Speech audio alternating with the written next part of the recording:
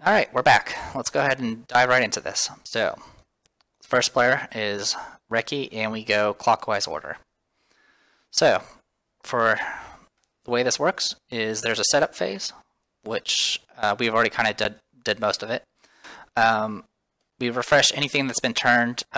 We pretty much refresh any card, so if there's anything that was tapped, we would be refreshing at this point, but that's not necessary for this. Also, we would be returning any tableau cards to the bottom of the deck and then drawing new ones, which we've already done. And then we perform any specific room task if there are any. There is nothing that needs to be done ahead of time in this one, so we're good to go. So, next is the errands phase. That's when we start taking turns. So first turn's going to go to Reki here. Alright, so sorry, I had to get a drink there. And so the way turns work is you get a fast action and a regular action. You always have to take your fast action before you take a regular action. So if you end up taking an action, your fast action's been wasted. Fast actions are can be kind of anything that's just labeled as a fast action. Right now, the only fast action that Reki has right now is placing this planar mage because it's purple. As an action, what you can do for an action is you can send a mage on an errand, which is just placing them on one of these spots. You can cast a spell if it's an action spell, so I could cast Burnout if I really want to. And yeah, one of the other actions we can do is we can grab one of these tower cards. Now, if you grab a tower card, that ends your turn immediately, and you can only grab one tower card per round, per turn. All right, so for right now, let's take a look at the rooms. We got the training field here, which is just, its gimmick is you get some intelligence, and it's essentially a source of intelligence and wisdom, which is used for research. The courtyard, which is just a raw source of mana. You can get some raw mana. There's also mana based off the number of wisdom you have. This does count wisdom that's been attached to spells. Catacombs. This is just for IP. You can draw also if in higher tiers. If you can draw a secret supporter and then gain a mark. There's guilds. This is each of the slots is your choice of gold or mana, and it's pretty much a pretty big source of it. Down here we have the vault. Now the vault's kind of special. The way the vault works is when it gets resolved, you reveal the top 3 cards of the vault deck, not associated to the tableau, and anyone that has a character on it can essentially grab things from it. Now, granted, if there are more than 3 people here for whatever reason, the 4th character and beyond are not going to get anything from this. The council chamber. Now, the council chamber has a limit. You can only have 1 mage per player in this room, so you can't just have a bunch of people here. This is generally the most common way of getting supporters. This particular room is in every game, no matter what. You can tell a room is required because of the white border around it. The library is also a required room. This is pretty much the primary form of getting research, which is those green bottles there. If you ever get a research point, that is when you actually start spending these intelligence and wisdom tokens to learn spells. So you need to learn a spell, you have to spend an intelligence. But anytime that you get research, you can also use, instead of learning a spell, if you already have a spell learned, you can use wisdom to advance it and get the next tier up. And then the last room is the infirmary, which is where anyone that gets wounded goes. And this is also a required room. Anyone that gets wounded will automatically immediately get the benefit that's listed below. You can either get 2 gold, 1 mana, or 1 influence point. So even if you get wounded, you still get something out of it. There's a few exceptions. Some spells specifically state that you do not get the bonus. So for example, the burnout spell where Reki literally sacrifices one of her own mages, that mage does not get the infirmary bonus. Anyway, so at this point we have a fast action. I'm going to go ahead and use the fast action to go ahead and get myself into the council chamber. Like so. So that gets placed. Now I have my regular action. For my regular action, oh, by the way you keep track of your different colored meeples is literally in the actual physical game, all the meeples have a little slot that you put these flags on. So the way I keep track of it in Tabletop Simulator is literally you just put the flag right next to it. That's why I've had so much trouble like recording this particular game though, because it gets really chaotic and it's really hard to keep track of everything. Anyway, so that was my fast action. I really want some research, so I'm going to go ahead, since I know that none of them have any way of hurting me with red mages, I'm going to go ahead and take the library. Get myself in there.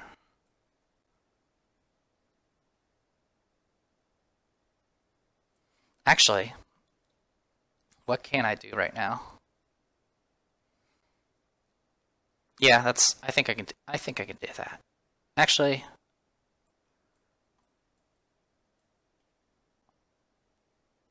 yeah, we'll do that for right now.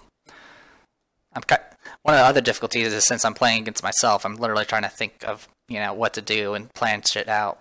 Anyway, that's my action. That finishes my turn. It's going to go clockwise to Jessica. So Jessica has a fast action. Is going to go ahead and start placing her own fast mage. She'll go council chamber. She's got no issues with that.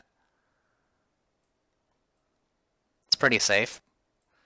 Mainly because only one mage per player can go into this room, and since Ricky's already placed hers, there's not really any danger of being attacked. Then for her regular action,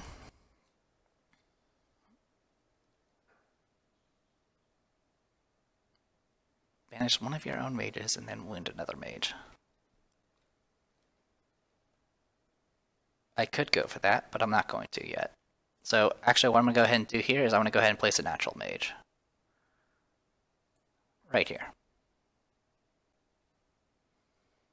So unfortunately that means that most of the research has been locked down. Alright, goes to Rihei, or however to pronounce it. We're going to go ahead for her. She's going to go ahead and try to get she's going to try to get 2 IP. Actually, no, she's not going to do it there. She wants second pick of the vault. Has a fast action. And then for a regular action, she's going to go ahead and get that 2 IP right now.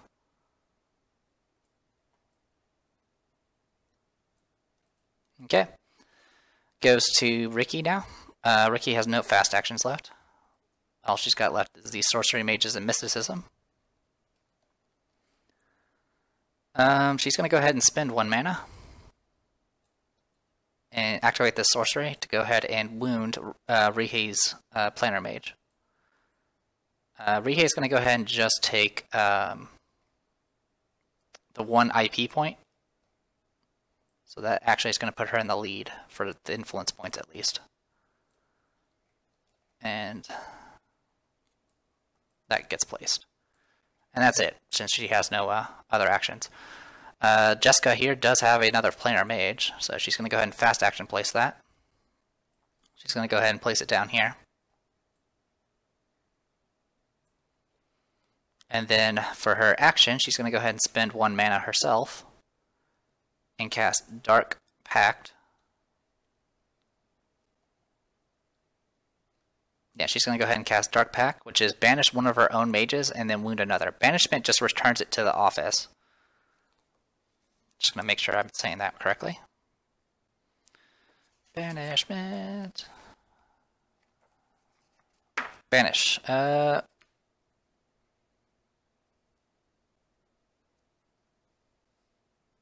Oh, this. Okay, you know what? I'm not going to cast that yet.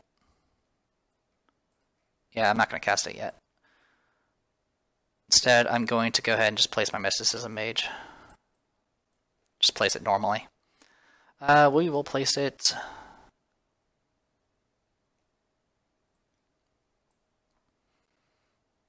I do like how the last slot is you get more 1 IP for each player with more IP than you.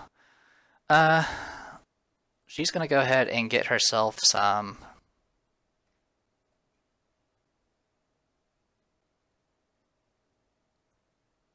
I wouldn't mind getting some. We'll get some. We'll get some wisdom. Get that going. Okay. And then next goes to Rihei. Rihei has been wounded. As a fast action, she's going to go ahead and cast Bless which allows her to move a mage from the infirmary into an open slot of her choice.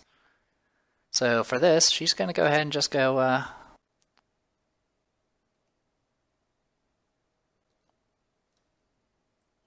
up here to this slot. Now this is a slot that requires a merit badge, but you don't have to meet that requirement until it's resolved. All right, and then for her regular action, now this is a fast action spell, so that does not trigger the mysticism character.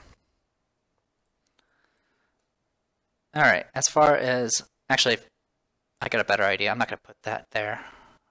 I'm just going to put it down here with everybody else. And then Divinity Mage, I'm going to place up here, like so.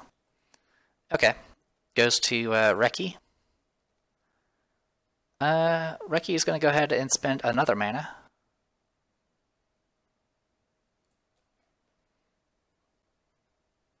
And take out this Planar Mage. And place it down. Okay, and then Jessica's going to go ahead and take 1 IP for that as well.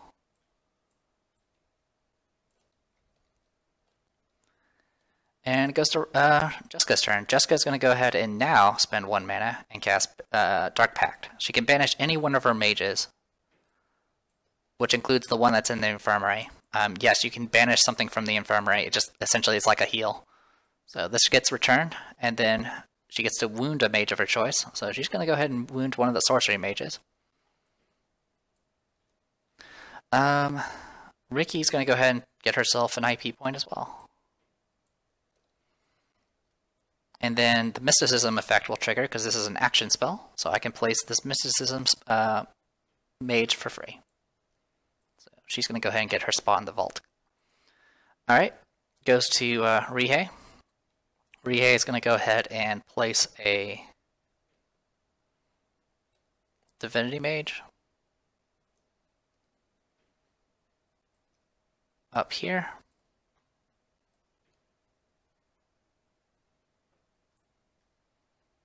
And that's it.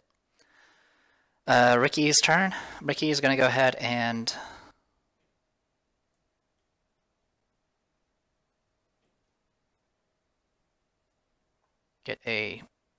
see about getting some intelligence.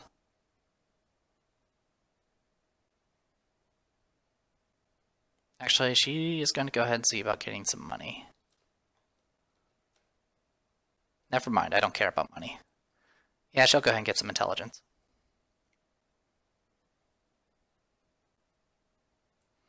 Now I'm just seeing kind of what my options are.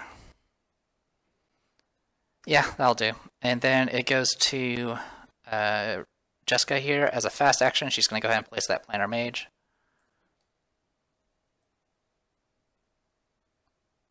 She's going to go ahead and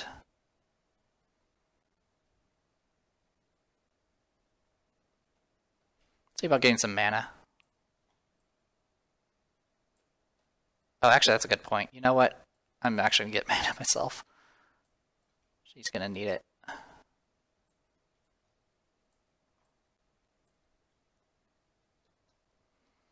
Okay. Takes care of those. Sorry for retconning a turn.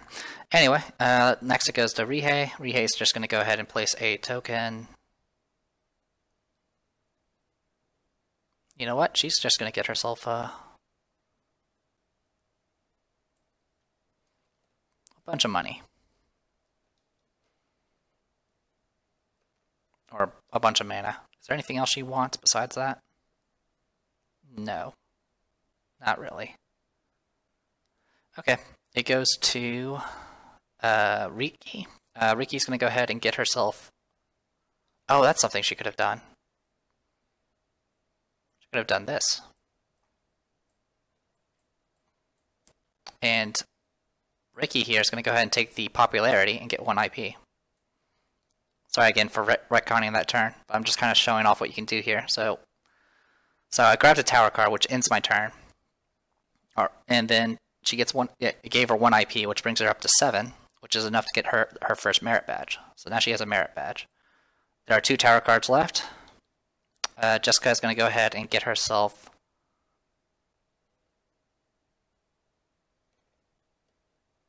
I want mana or gold?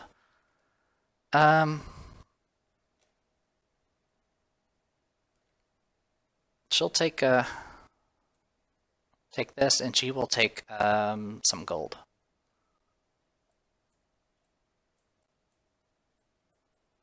Like so.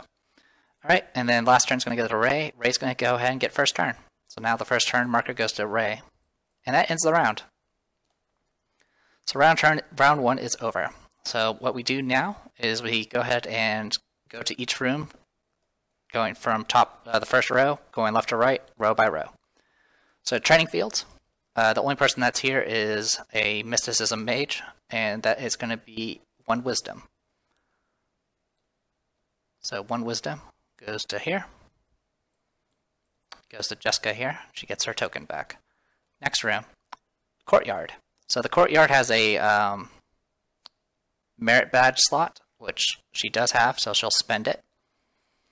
And she's going to get mana equal to her wisdom plus 2. So instead of getting 3 mana, she gets 4 mana. Which is conveniently all right here. Okay. And then the other slot is mana equal to your wisdom. And Jessica has 3 wisdom now, so she gets another 3 herself. So we're just going to make a copy of this and put it down. Boop. Okay, I'll resolve them.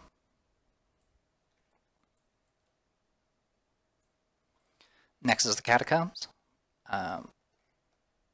Divinity character is going to go ahead and get 2 IP, bringing her to the lead, and gets her a badge. Like so. That resolves the catacombs. Next is the guild. Both slots are both divinity mages. So she can choose gold or mana, whichever she prefers. She doesn't really need to do too much shopping, but she's going to go ahead and take 6 gold. So she might as well just double her money. Like so. And then get herself 2 mana. These do stack, but I'm trying to avoid stacking them. I don't know why though, might as well. So maybe because it's just easier to select multiples. Anyway, they're taken care of. Boop. Alright. Next, it goes to the vault. So this one is the one where you have to do the special thing. So, vault cards. So these 3 cards are from the ones you can choose from. First pick goes to Jessica. Jessica is going to go ahead and take the sealed scroll. Second pick, well, there's no first pick, but third pick goes to Ricky. And Ricky is going to go ahead and get herself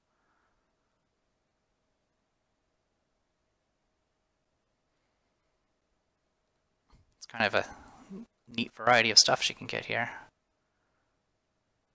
Well, might as well get the Arcane Eye, because that's the most expensive. And then the rest just goes to the bottom. Alright, those are resolved. So that takes care of the vault.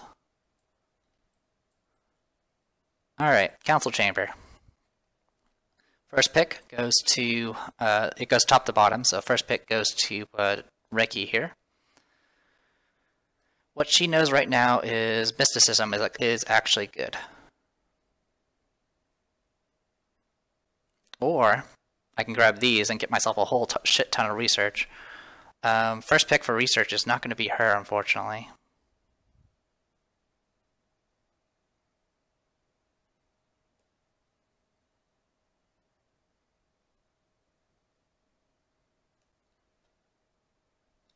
Yeah, I think she's going to go ahead and grab that Bartrov Wargrave here that gives her 3 freaking research. These other ones are kind of neat. They can give you her additional mages at a price, which can be kind of neat as well. But God, that's a lot of research to deny. So yeah, she'll go ahead and grab that as her first pick. Next, it goes to, and just to kind of confirm,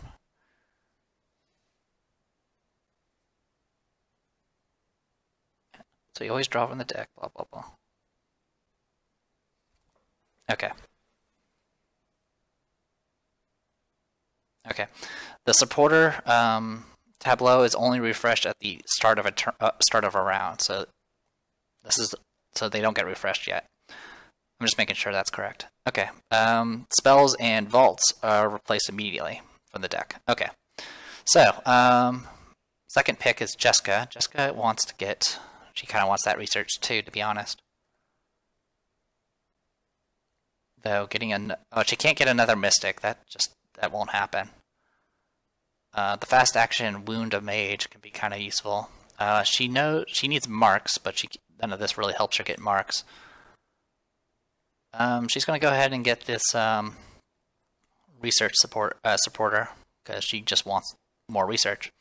And then the last goes to Rie, and she can't get Divinity. She can get a Wound if she wants to, or she can go with a Mystic supporter and try to get some work done there.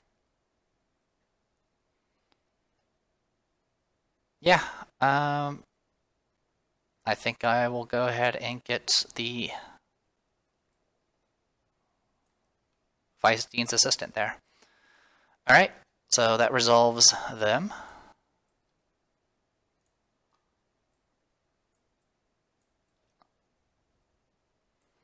Yeah, Councils of Quarters is in every game. It's generally a good idea to always make sure you have someone in there, because that's one of the primary ways of getting supporters. I'm going to go ahead and put the tower cards back, by the way, just to get that out of the way. Alright, now the library. I do have a merit badge for Rihei, so she gets 1 intelligence and 1 research. So here's her intelligence, and she can research a spell of her choice. She kind of wants to get that Pursuit of Power. And they all have little quotes in the beginning here, so she's going to go ahead and grab this spell, use 1 of her intelligence to go ahead and get the first rank in it. And then that spell gets immediately replaced. So there's that card. Oh, this is Heart of the Mountain. It's actually, Heart of the Mountain is like the ultimate defense card. It makes you pretty much immune to wounding if you cast them. Anyway, that resolves that. Next one is 1 buy and 1 research for Riki here. So she's going to go ahead and buy herself. She can spend 3 gold, which I'll just put over there, and get herself the Endless Coin Purse, which allows her to essentially activate to get an action. I'll put them down here for now, just to keep out of people's way. Alright, and oh, and she gets the research. For her research, she's going to get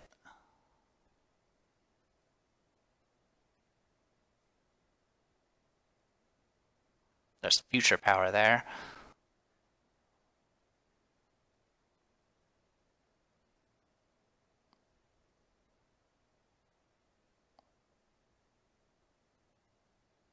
Level 1 spell from another player and exhaustible spells.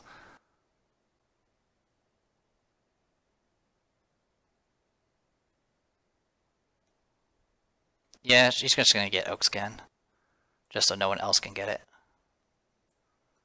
Okay, so that's researched. Final slot is gain 1 int, 1 wisdom, or gain 1 research.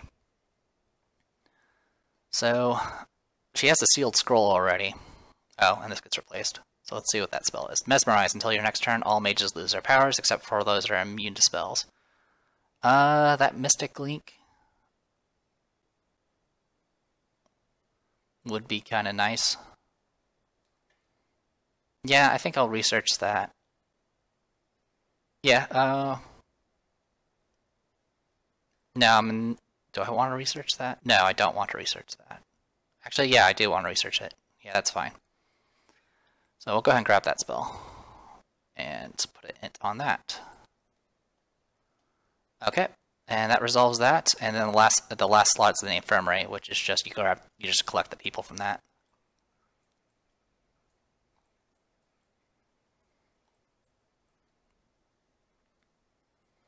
You can also choose, instead of getting a supporter, you can also get a mark. But if you notice someone for the council chamber is preferring a mark over a supporter, they probably know that marks is probably something that's important. That's definitely a way to try to figure out if there's anything important, is just to watch other people, what they seem to favor. Anyway, that gets immediately replaced. Also, that got immediately replaced. And now, all these cards get discarded to the bottom. And all these get set up.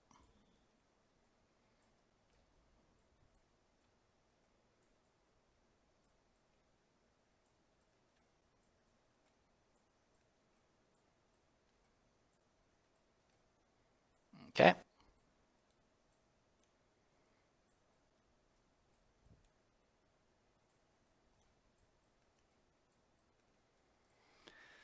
Okay, and then everything gets refreshed, so that spell gets refreshed, and so does that. Everything gets returned. There's nothing special about the cards, that the rooms that need to be dealt with, and so we're now at round 2.